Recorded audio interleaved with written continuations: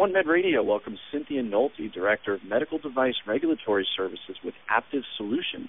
Aptiv Solutions will be a sponsor at the upcoming OneMed Forum New York 2013, taking place at the Metropolitan Club June 26th and June 27th. Today we'll be discussing the regulatory landscape, globalization of drug development, and the novel technology that's driving new strategies for clinical trial implementation. So thank you for joining us, Cynthia. Thank you very much, Matt. What kind of services does Aptiv provide, and who are your clients? Aptiv Solutions is a full-service CRO. Over the years, we have developed proven expertise in supporting projects for biopharmaceutical and also medical device companies. Our project involvement spans the development life cycle, from feasibility work through regulatory approval. We have 850 professionals all over the globe that are proud to call themselves Aptiv Solutions employees. Our clients are both small and large companies. We enjoy working with small companies, helping to develop their new and cutting-edge technologies, and we also have a number of clients who are established market leaders, helping them manage their workload and supporting their explorations into new markets. I'm in my 18th year at Aptiv Solutions, spent my entire career in regulatory affairs at Aptiv Solutions, climbing the ladder in medical device regulatory. Like many Aptiv Solutions consultants, I come from regulated industry, and I think it's very beneficial that we're able to apply a very broad breadth of technical expertise and understanding of best practices of scientific research to our consulting projects. To go into some detail about what an adaptive clinical trial is, what are some essential concepts for success? Aptiv Solutions is a world leader in the use of adaptive design to run smarter, more efficient clinical trials. Adaptive design is just what the name implies, using accumulated data from an ongoing study to modify critical aspects of the study. When this is done properly, the validity and integrity of the study is maintained. So a study that utilizes an adaptive design is more facile. It allows the sponsor to implement one or more pre-planned adaptations depending on the data that's collected for an interim analysis. So some examples of these pre-planned adaptations could be the number of subjects, the duration of the study, the duration of a particular treatment, something like that. So I want to shift gears a little bit and talk about the mobile health space. Firstly, how has the FDA's certified plans for mobile health app regulation changed? Well, what you've heard FDA say is that they've been regulating mobile health applications or precursors of the current mobile health applications for some time. I see FDA as responding to the mobile health industry by attempting to put in place a consistent and predictable and scientifically rigorous approach to the regulation of medical devices in an industry, the mobile health application industry, where innovation is accelerating at a rapid pace. The basic framework for medical device regulations has existed since the 1970s, and FDA is now helping or trying to help the mobile health application industry understand how these rules created in the 1970s apply to their industry. Do you believe that FDA guidelines for health IT and mobile health apps reflect what physicians and hospitals want to see? FDA's perspective on a situation is a little bit different than that of a physician or hospital, because they see their mission as being to protect the public health.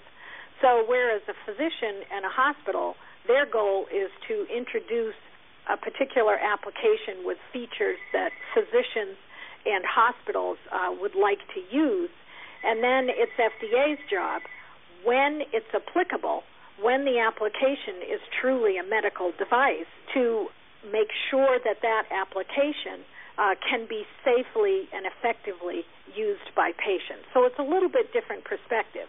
So someone submitting an application to FDA for a particular mobile health app, they're going to put forward the claims that they know the hospital and physician would like to see in their particular product. And then it's FDA's goal to make sure that this can be done safely and effectively. Interesting. And so how are trials for mobile health tools actually designed, and how does it differ from biotech and traditional pharma? Well, at the core, I don't think that a clinical trial that's designed for a mobile health application would be any different than for a biotech or a traditional pharma tool. Good clinical practices are adopted by all sponsors of all sorts of clinical studies. However, it is true that new safety and effectiveness issues arise for a mobile health tool. The issues of patient accessibility, information integrity and security, and the ability of users to properly operate a mobile health tool and interpret the information coming from that tool are different than the issues that arise with something like a syringe or a pill. There's been a lot of criticism that the FDA is taking a hard line against these mobile health apps and going over-regulating, perhaps. Do you think that there may be a chilling effect for this industry? I think that FDA's guidelines will continue to frustrate those moving forward with mobile medical applications, where the sponsors or the developers of these applications don't understand the applicable medical device regulations. FDA is not saying we won't allow any mobile medical applications to reach the market. That's not what they're saying. What they're saying is if your product is actually a medical device, then it will need to be regulated under the same framework of regulations that any other medical device, software medical device, is regulated. I think once the industry becomes more familiar with the guidelines, and there are more examples of companies who have successfully navigated the FDA roadmap, I think that we're going to see this concern about a chill abate. I do think that the excessive amount of time that FDA is taking to finalize the guidance adds fuel to the fire. I think everybody agrees that the best thing that FDA could do is to expedite the finalization of the guidance. But all industries are frustrated by the lengthy period of time that it takes the FDA to introduce a new guidance. How has globalization of clinical trials affected the regulatory side? FDA issued a guidance in 2001 focusing on how they intended to handle, or how they currently handled at that time, foreign clinical data. And I think that guidance still generally applies. The challenge that current regulators face continues to be ensuring that patient privacy and safety is protected, and that the data is being collected in a scientifically rigorous and unbiased manner. And as more and more countries are being involved in the clinical trial process, the mandates to maintain patient privacy and safety are more of a challenge for the sponsors of clinical trials to ensure.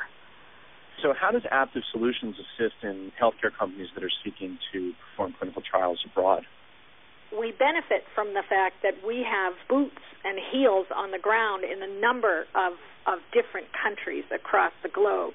And we have a very excellent team approach to projects.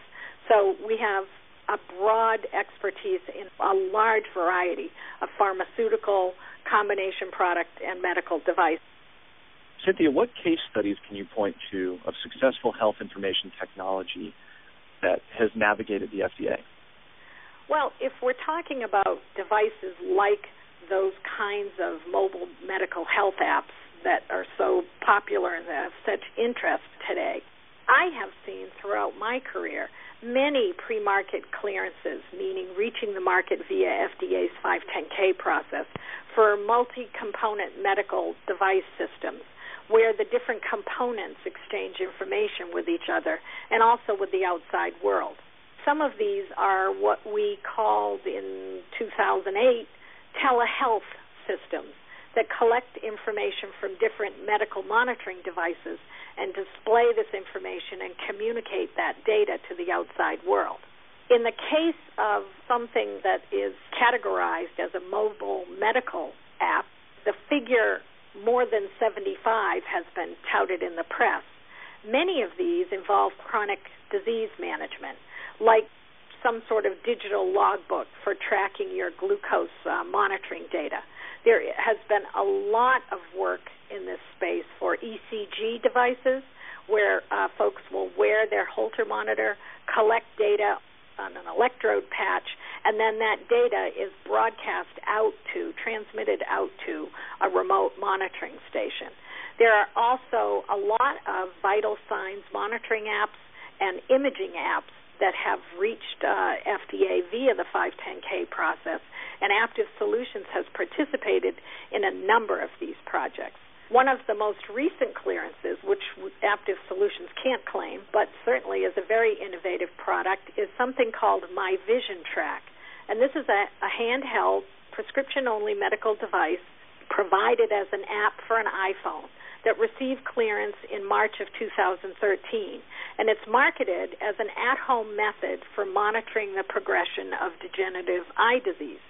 Important takeaways from this project from outside are a clinical study was required, and each platform, be it an iPhone or Android or any platform, FDA would expect to see evaluated separately. I don't think that means you have to go all the way back to the clinic, but I do think that it means every platform FDA would consider a separate medical device, and you would have to do your due diligence in terms of looking at the ability of this mobile platform to support the software. This approach for the My Vision Track is no different than the approach that FDA has applied to any other type of medical device that is making claims for adjunctive monitoring of progression of a disease. That was Cynthia Nolte, Director of Medical Device Regulatory Services with Aptiv Solutions, offering perspective on the state of regulatory for mobile health and clinical trial guidelines.